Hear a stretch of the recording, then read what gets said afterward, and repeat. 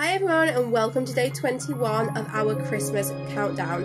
So for today's video I want to cover the new moon in Capricorn, which is happening on the 23rd of December, and we're going to talk a little bit about the winter solstice, which is today.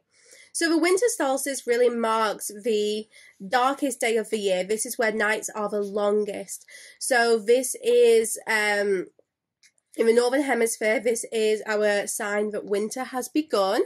And it's all about finding that balance between dark and light, because if you're in the Southern Hemisphere, then obviously this is the opposite. And this is the longest days, you know, this is your summer solstice. So whether you're in the Northern or Southern Hemisphere, it doesn't matter. It's just about finding that balance between the dark and the light. Obviously, if you are in the Northern Hemisphere and this is the winter solstice for you, then this is a time of kind of like reflection. You know, winter is all about tuning into yourselves, like accessing your inner world, finding out what your motivations are, like reassessing, you know, all the different areas in your life which you really want to work on or improve. Like winter is a wonderful time to do that planning and that preparation. But anyway, my main focus for today is on the new moon, which is at 1 degree in Capricorn, and that happens on the 23rd of December 2020. So Capricorn is ruled by Saturn, and Saturn is all about boundaries, limits, consequences, and karma. So this is, you know, this is why we set New Year's resolutions in Capricorn season, because, you know, it's a time where perhaps we have been overindulging a little bit, and Capricorn's like, okay, well, now we need to talk about the consequences of your actions. What resolutions are you going to set? Saturn really holds you responsible, which is why it is a good time for making resolutions, because you're more likely to feel that sense of responsibility and be able to set the boundaries and limits and stick with them. And it's weird because obviously we make New Year's resolutions on New Year, but we know that the astrological New Year doesn't begin until spring, which is much later in, you know, it's in a couple of months' time, it's much later on. So even though you may be using this time to set New Year's resolutions, don't be too harsh with yourself, because, you know, the time to really set those resolutions is with the spring equinox, which, like I said, that marks the start of the actual astrological new year, Aries season. Aries is the first sign in the zodiac.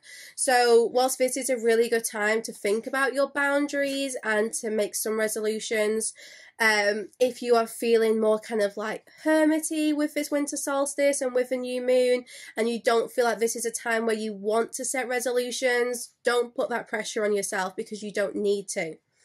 So what's interesting about this new moon? Well, it is square to Jupiter in Aries, and Jupiter in Aries is very stubborn, very determined, very kind of focused on self. This is like, I'm going to do what I want, I'm going to do it now, like very impulsive energy. And Capricorn's like, well, do you know the consequences of these rash decisions?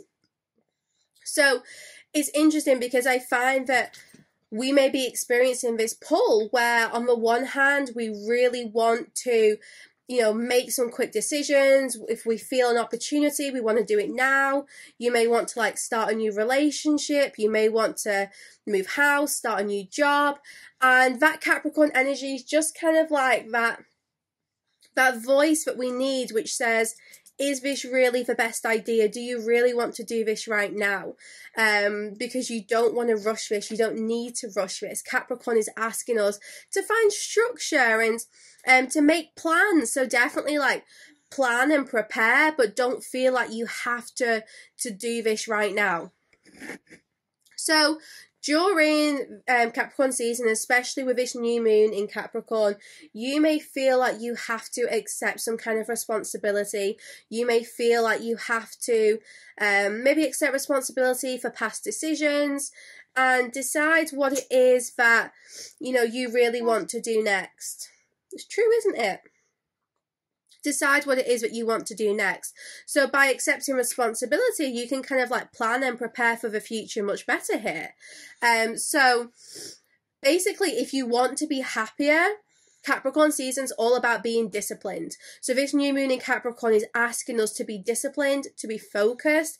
And if we do want to increase our happiness, then that kind of like being disciplined with ourselves is the way to make this happen.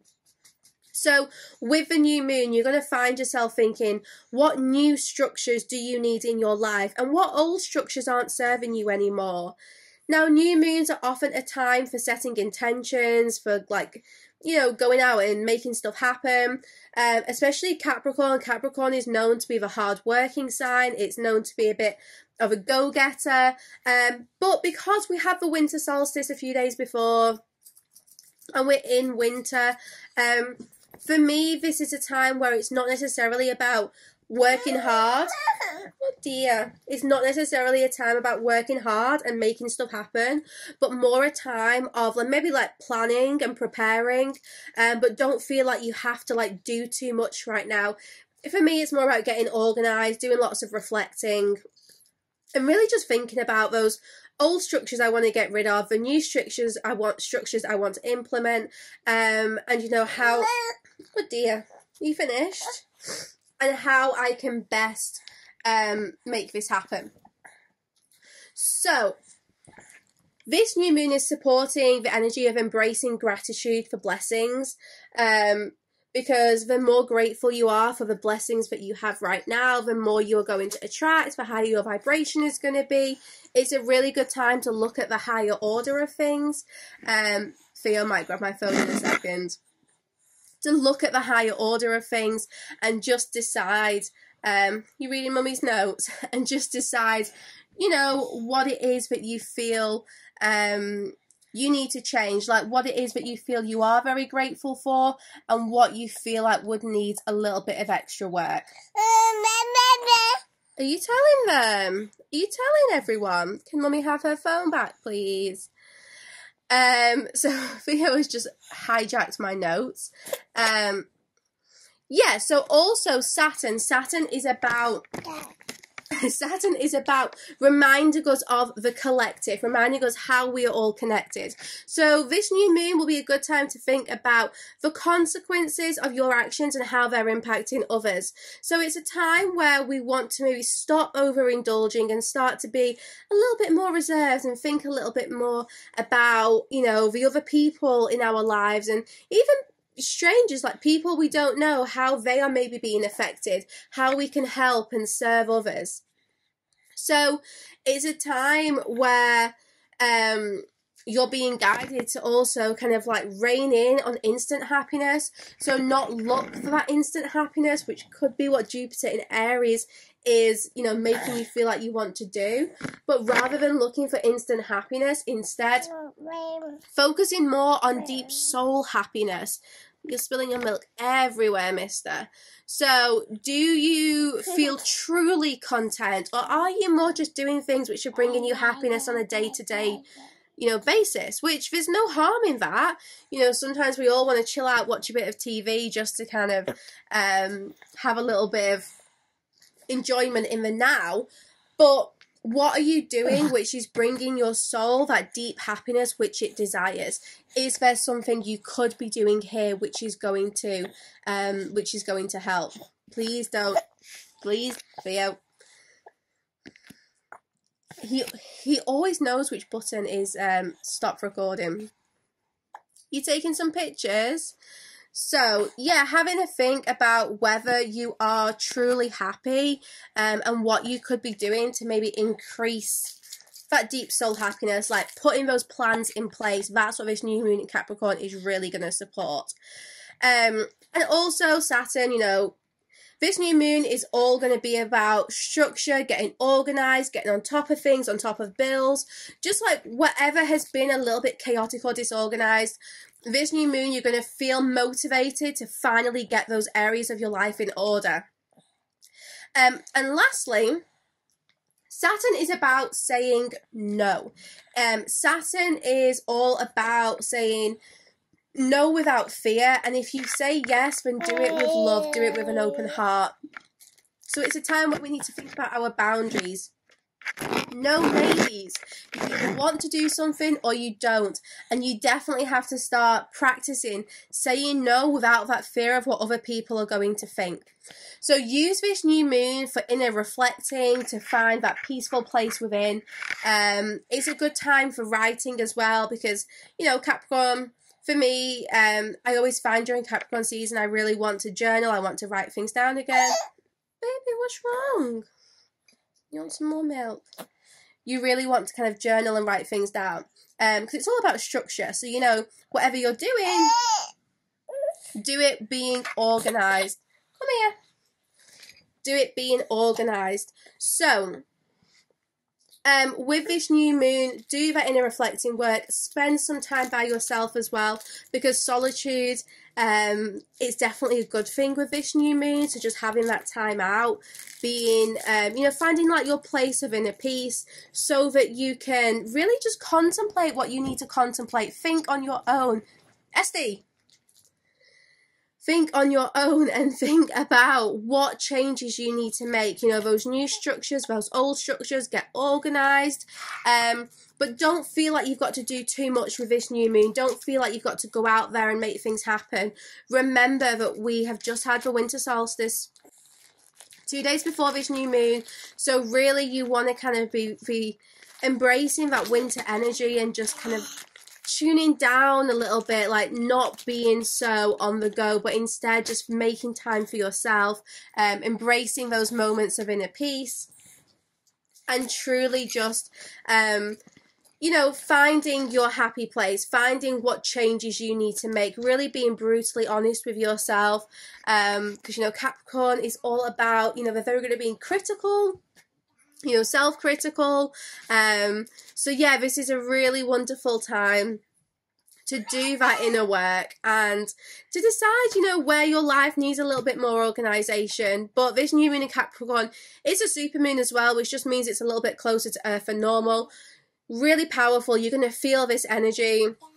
Look at where you have Capricorn in your birth chart as well. For me, it's in my first house. So look at that. It'll give you more of an insight into where this new moon may affect you most. So for me, it's more about myself. And kind of, what are you doing? And getting organised with myself. So, yeah, it is. So for me, I might want to kind of like make some changes to my appearance, you know, those kind of things. What you're saying, don't do it, mummy. Don't cut your hair off. Theo's just having a little babble.